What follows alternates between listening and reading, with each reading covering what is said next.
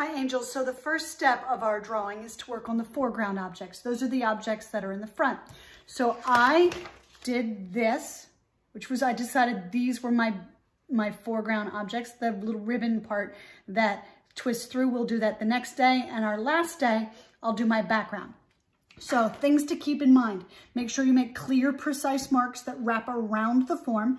The drawing I have here took me 17 minutes. I'm gonna show it to you sped up, that the marks in the front are wider and clearer than the ones in the background. I decided it went from light to dark because my background is going to be dark.